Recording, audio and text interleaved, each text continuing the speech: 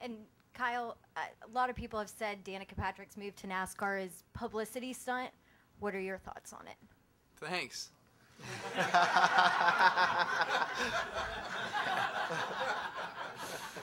I thought publicity stunts were when you like tied yourself to a tree or something like that.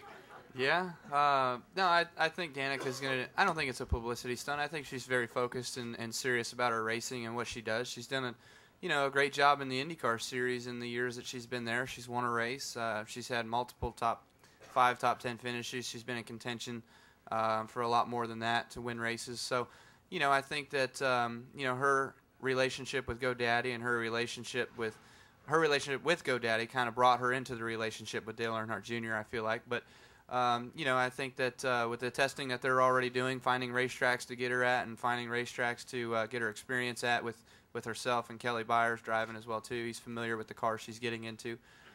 Is good for her. Her being in Daytona to get accustomed to the ARCA cars in order to kind of get her start there in order to see if she's ready for the nationwide race. They're not playing a joke about it. So I think she'll do fine.